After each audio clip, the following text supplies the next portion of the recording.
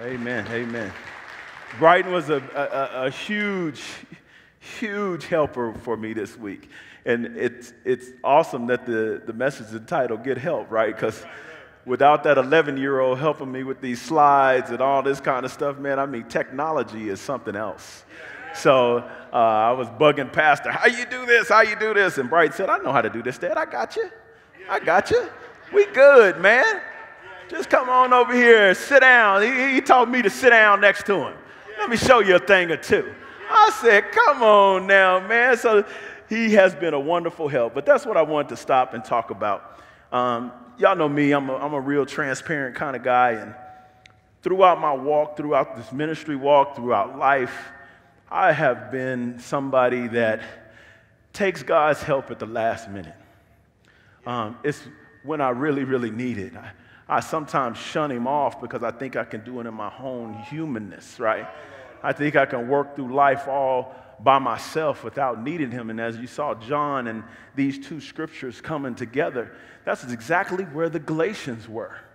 The Galatians church had been dealing with Christ crucified. That's what it was all about. They were dealing with that, and Paul was teaching them that. So when they began to start looking and starting to change their ways on how things were going on, they were like, man, two different things were coming in on me. Y'all telling me that Christ is all I need, and these, what they call Judaizers, Pastor talked about them last week, the Jews that converted over to Christianity, what they start bringing is that you got to do works. You got to cut some foreskin off to be in right relationship with God. And so there was a dichotomy, and they didn't know what they needed to do. So there was a lot of dissension. There was a lot of things. And Paul, in modern day vernacular, I'm just going to tell y'all, he was pissed off. He was upset because he was like, man, I've been teaching y'all Christ crucified. That's all you need to be in right standing with God, is to believe that he died for all of our sins. That's all. But you had these people running in saying, hey, no, that's not all. We need you to do something else. We need you to do some works. We need you to put some human effort into this salvation thing to be in right standing. So there was this banging of heads. So I was like, man, we have to really figure out what's going on in the text and the tension that's in the text. Now, I need somebody to help me out. Who would help me out real quick on the stage? Anybody want to get on the internet? Little baby said she'll help me out. See, right next to you, she said she'll help me out.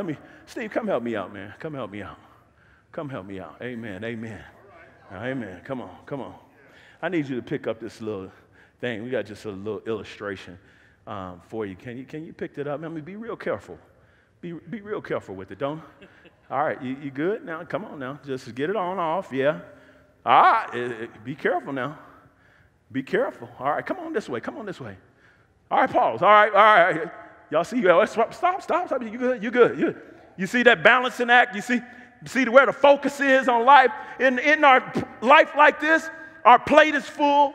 God has given us an assignment. It might be marriage. It might be a caregiver. It might be the children, the house that I gave you. But we so focused on that. We look at how focused he is. He just focused in on that. And when we so focused, we can't see God. We can't see God because we got everything piled up on our plate. Everything is there. So we're taking the children to practice on Tuesdays and Thursdays and Fridays, and we're going to swim team. We're going all over the place. We're going soccer practice. We're going everywhere we got to go. And we take our attention off God. We continue to take our attention off God. Come on over here with me. And so, wait. So God's invitation for us is he wants to help us. He supplied the job. He supplied the children. He supplied the house. And this is God's invitation to say, you need help. Come on, Steve. So sometimes God just got to go and you all right? That's all right. Go on and put it down. You all right. Just leave it like it is. Just leave it like it is. You all right.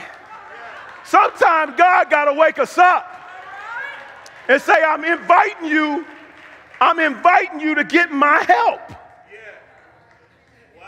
And so he got to get our attention. What's the first thing we do, y'all? First thing we do. Oh, the devil did it. Oh, it was the devil. That sneaky joker. He got me again. No, it was your loving God that did that. So he could get some attention. So he could say, hey, let me get some perspective. Because you need my help. That's what you need. Put that first slide up for me up there. This is what the big idea of this text is. Don't wait to get help. Is that what it say? Wait until you need help. Don't wait until you need help to get help. Realize you need help for a very long time, forever, right? 24/7. He needs to walk it out with us. Somebody say, I need some help. Tell the other neighbor, I need some help, please. We need some help. How often do we wait for the last minute to get the help, y'all? Isn't that what the whole story of the Israelites and all them, they would have the box on their side, they would win the war, they would put the box down, they would get into the cycle of sin, and we would start this over and over because we wasn't bringing God into our everyday life, into our everyday moments.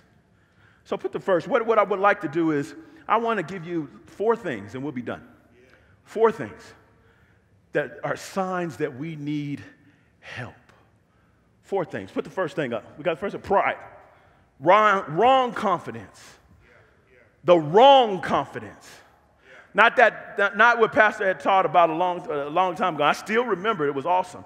Personal responsibility for delivering excellence. Not that kind of pride. The wrong kind that doesn't include him in your daily walk. The kind that you don't take him into the grocery store with you. You don't take him to the job with you. You don't take him to your next door neighbor with you. God wants a personal relationship with us. And that's what he's not getting. What we end up doing is we end up coming here for our 75-minute service. And we come in here and we worship and we pray and we do everything it is that we need to do. Everything. But then we set the box on the side. And then the next 6 days of the week, we ain't thinking about God. Until we go pick him up again. And we start this 75-minute service again. And God is saying, you keeping me on the outside. You're doing your thing. And so you only call me when you need me. And so the Proverbs 3 up there, in all your ways, we have to acknowledge him. In everything, we have to put God first. Now, I looked up these 2 words in the Greek dictionary, Pastor. And you know what in Greek all mean? All. All. That's what it means. I taught y'all some Greek today. Or the meaning of some Greek, right? Everything means all. All your things, when you include them, and that's what I begin to think as we've been doing this. I'm like, man, maybe that's how you walk in the Spirit. Maybe that's how you do it. It's not necessarily you kneeling and praying all day. It's when you're on the road and you're driving into work and you say, Lord, can you come with me and navigate all this so I don't throw up the finger to nobody on the road when they cut me off? Maybe it's going into your job and you're dealing with a whole bunch, and if you're like me, I have about, I got some people that cause me trouble and heartache. And if I don't get right with God before I get there or bring him with me, it's difficult. It's difficult, that pride, that wrong kind of arrogance. The next one, we're talking about individualism, right? Our individuality. It's about me. It's about me. And I use 1 Timothy 6:9, and it talks about those who want to get rich. Now, I'm not just talking about those that want to get rich or the rich young ruler or all that. It can happen to everyday people that don't consider them rich. Because what we do is we go after worldly values.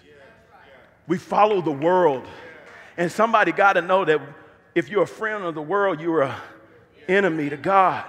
So that's that dichotomy. It's that battle still over and over again. So we try to build our brand. Everybody wants to build a big baller brand and all these different brands. Everybody goes to New York or LA and I'm going to build up my brand and they don't have God anywhere in it. God ain't nowhere in it to help somebody. It's all focused on me. And I don't have no problem with rich people. I don't have no problem with building your brand, but you got to bring God into it. In your everyday life. He's the one that knew you before you was even in the womb. He knows your plans. He knows what you're going to do. He knows all that stuff. So why don't you bring him along with you and allow him to impart into you what he wants your plans to be. Don't let what you do define who you are. Don't let what you do define who you are. Pastor, you said that last week. Don't do that. We're not designed to run this race all by ourselves, y'all. That's right. That's right. If all I'm doing is looking out for me and mine, if that's all I do, and I know other little families around here, and I don't take any heed to what's going on in their lives, and I just let my family prosper, if you will, we're the body of Christ. That's right. That's right. And if we don't begin to look out for each other, we're going to stay splintered. The Acts community, they had all things in common. All things in common. And people were coming to Christ by the droves.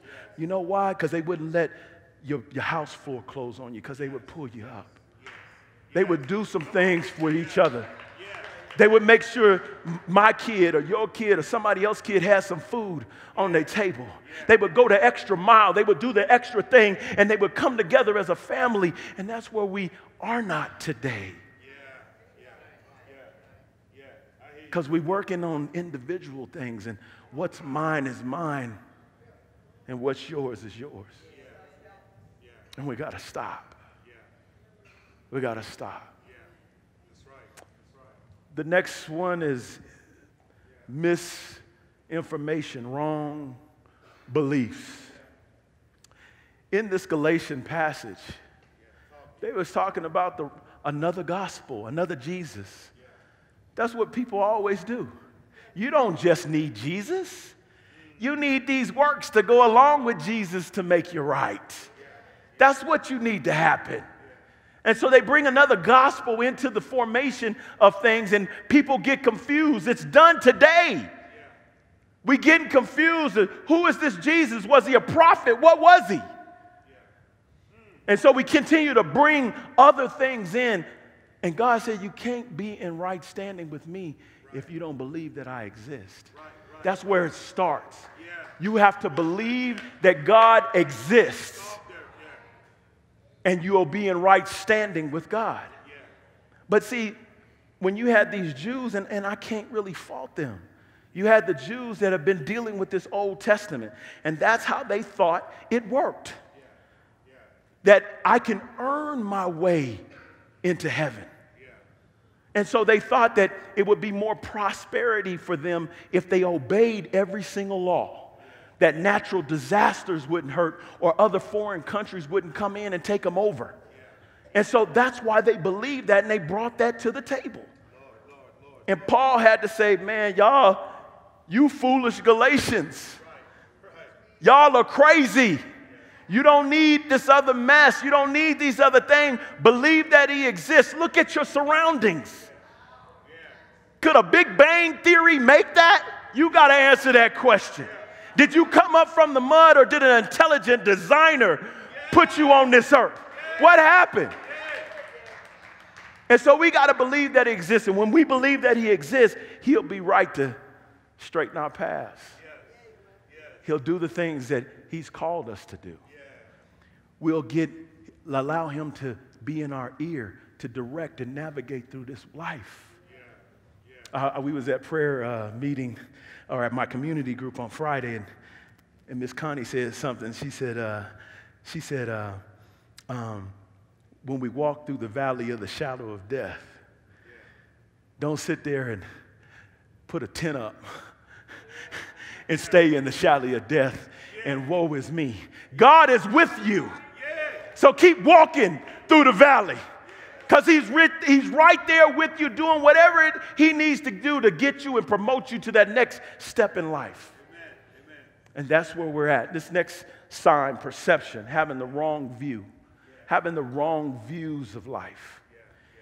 This is where it started. Y'all remember, Jesus was with these two boys, the sons of Zebedee. They wanted to be on, one wanted to be on his right, and one wanted to be on his left, right? They thought he was coming to be that political Messiah, to put his foot, Jesus to put his foot on the Roman people's necks because they were the oppressors of the time. So they wanted somebody to come through and bring them up in power now. The wrong view. I don't know if you guys have seen this movie called Vantage Point. But in this movie called Vantage Point, I think Forrest Whitaker and Dennis Quaid are in it, and several people. But in the movie, what it did was it made you look through a person's own perspective, a different vantage point. And they would all meet. This thing was going on where they were blowing up the city, and everybody had a perspective. And that's what their perspective was. That's what the Jews' perspective was, is that he's coming to destroy the Roman guard, and we're going to be on top. That's what they believed. That was their view. And the Gentiles, the Romans and the Greeks, they were like, crucifixion is the worst form of punishment in that day. There is no way in the world that a crucified criminal could be the savior of the world. That was their viewpoint. You see what I'm saying? So when they have a viewpoint like that, they couldn't see that Jesus was the one that came to do away with all that mess. He came to do away with it, but they couldn't see that. So attention in the text. But here's the other thing. When we don't accept God's help, the world is looking at us. And see, we talk about going to church every week, and our God is a big God, and the world is looking at us. And because we refuse to get God's help, the world is making a judgment of who our God is. They're making a judgment. Well, if you're going through this and the way you look, what do I need to go through it for? I ain't coming. So when we begin to look at things like that, we got to be honest with ourselves. We have to include God in our lives at a different level. And we have to have that perception. We have to have that perception. Now, I want to talk just a little bit about some things going on in our world. I'm not a very political guy, but I do know what's going on in the world today. And the Lord told me in my time of study, this is what you need to say. So I want y'all to listen.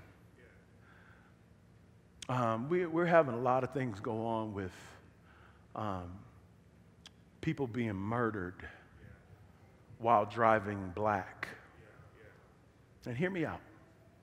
Hear me out. The tension that it's causing in the black, the brown, and the white communities. It's causing huge tension.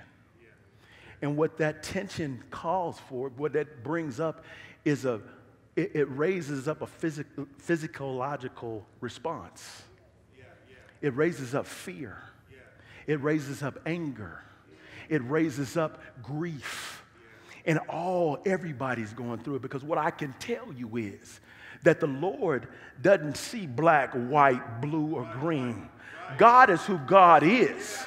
And what we end up doing is we end up begin to fight something that's in the spiritual realm. This is not against flesh and blood, but it's against principalities. But we're taking carnal weapons and trying to deal with a spiritual component, and it don't work. That's what the Galatians were trying to, Paul was teaching against the Galatians on. You can't take a carnal method to earn your way to Christ. You can't do it, and that's why we can't do it here either. Now, I'm not saying that all you do is run into your room and pray. That's not what I'm saying. You pray, and then you get up and you go and do what God has told you instead of what the emotion of the human experience is telling you. That's what you go and do. See, we trust God, but we still got to go get an application.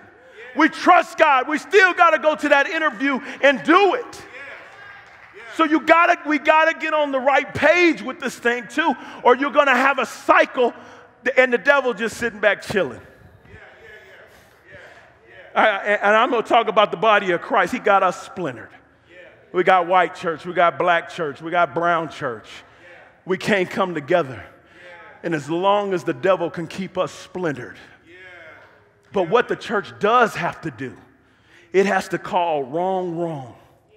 And it has to call right, right. And everybody got to be in the same perspective on that. Because if we're not, we're going to stay divided. These things are going to continue to happen. And we're going to continue to be angry with a wrong response for a spiritual situation. So we got to get there. So put up this last slide for me. Put up the last slide. You got to stop being pimped. I know that's not the right vernacular. I understand that. But it's street accurate. We got to stop being pimped. You see what I'm saying? Pride. The wrong confidence. Individualism. The wrong motives. Misinformation. The wrong beliefs. Perception. The wrong views. And we continue to get pimped. We continue to get pimped. We go and we get pimped, and the devil is laughing. What does pimp mean to me? We keep working overtime, and nobody getting paid. We keep working overtime, and ain't nobody getting paid. And the devil just sitting back saying, I got them Christians, I got them all on lock. And I'm going to keep pimping them as long as they let me. I'm going to keep dividing them. I'm going to keep doing things to them to make them not come together as a community, because I know how strong they would be if they did. So I'm going to keep them separated. We got a big vision on this campus, and we need everyone. And I came out last service, and I'll say it this service because I believe I have some ownership in it. We got an RCA Academy, and I got an 11-year-old child. And I haven't moved him in there, and that's on me. And what I'm saying by that and why that's on me is because we can't build nothing together if we keep dividing things up. See, the school would have all the resources the school would need if everybody's child was there, and the thing would be raised up because we got all the resources there. I understand that. You can't build on land, $2 million worth of land that was donated by everybody doing their own thing. Man, we got enough of us to come together to do something, but we always worried about who's in power, who's going to get this, and we do just like the world does. And we got to figure that out. We got to figure that out. Here's the last thing. Little illustration.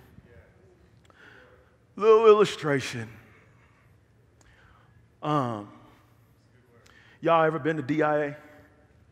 I'm assuming. Everybody been to DIA? You know they got them little walking things you walk on? You know how, you be getting it too, don't you? And you don't get tired either, right? So I was at a DIA, me and Pam was catching a flight, and for some reason she wanted to walk. I said, okay, honey, I'm getting on the thing. So I'm going, I'm looking. You know why? Because I'm in the spirit. This is what the spirit does, right? He talking to me. I don't have to put much load on my feet, and I'm just walking. Pam over there, she huffing and puffing. And no, I didn't ask to take her bag because she could have got on with me. All right? So I'm just walking. And I'm getting on down the road.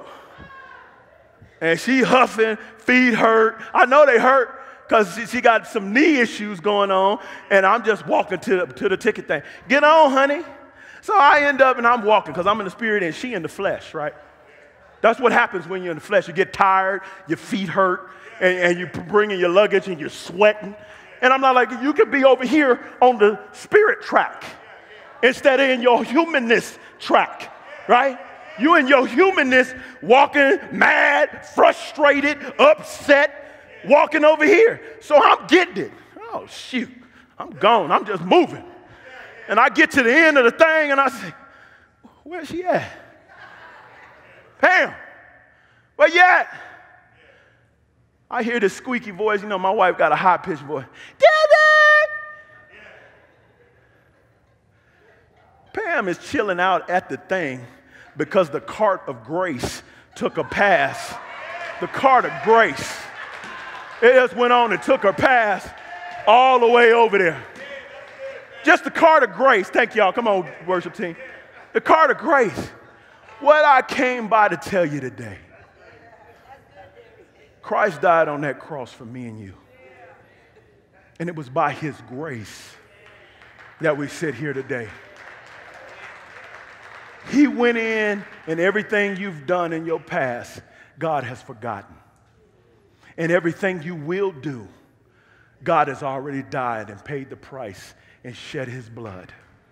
You do not have to earn your way to God. But James is right. If you know he exists and you know that he has that type of love for us, then it would motivate us to go out and do right. That's the gospel message. That's the gospel message. And we don't use up our grace reward, but it's there. And God is free to give it to us anytime he wants to give it to us. But if we get on that spiritual track, we'll navigate and we'll let him talk with us and walk with us. And that's what God wants to do with us, guys. He doesn't want you to go through life just willy-nilly. He wants to be included. He wants to be in your relationships. He wants to be in the grocery store with you. He wants to talk to you. He wants to make your life better. But we got to be able to acknowledge and not be so myopic in our views. Our plates are full. Our plates are full. So we got to take some things off our plate. Let him direct our path. And we're going to be all right. Amen. Amen.